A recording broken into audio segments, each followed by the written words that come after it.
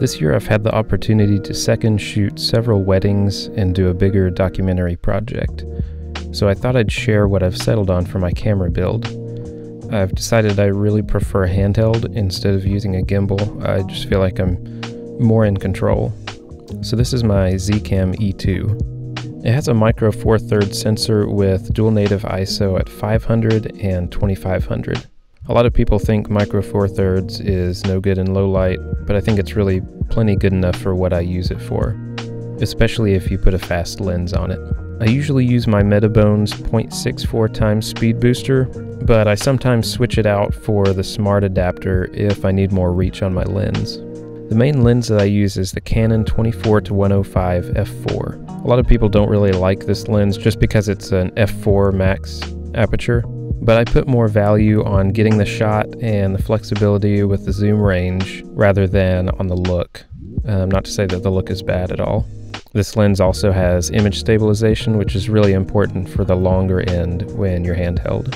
I like to use a top handle for low shots and just generally being able to hold it when I'm not using it. This one's from Smallrig. It has a run stop button, but it only works with Panasonic. There's a newer version of it that comes with cables for Sony and Zcam, but unfortunately those cables don't work with this one. The main monitor that I use is the Portkeys BM5, and it's white, which I've never seen another white one, but that's pretty cool. It's got really good build quality, made out of metal, and it has SDI as another input option, so that gives me some flexibility and room to grow. I have the top handle and monitor on NATO rails, so I could leave off the handle if I wanted to and just put the monitor straight on the body. For a mic, I use the Rode Videomicro and a little cold shoe on the side. This is just for ambient audio, and so the quality of the sound is not super important. I also have a DJI Mic 2S that I might put on there eventually if sound quality is more important. I just need to buy a cable for it.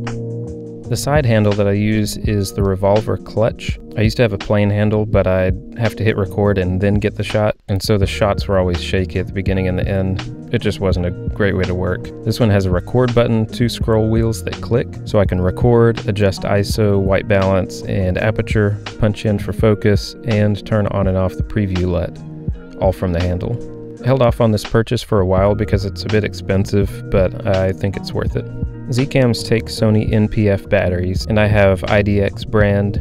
This one's a 72 watt hour, and it lasts probably 8 to 9 hours. So I've gone through most of a long wedding day and only had to switch at the end. And the battery didn't even die, I just thought it was getting close. I also have 2 of the 48 watt hour version. For the monitor, I use 32 watt hour Watson NPF batteries, and they last probably 4 to 5 hours each. I'm not sure what brand this HDMI cable is, but it's nice and thin, so I like it. And I just roll up the remaining length and Velcro it to the side of the camera. For miking people, I have the DJI Wireless, and I put that in the cold shoe on the top handle. It's nice because it records internally to the transmitters, and it transmits at the same time, so you get the signal coming straight into the camera, and then you also have that backup recording.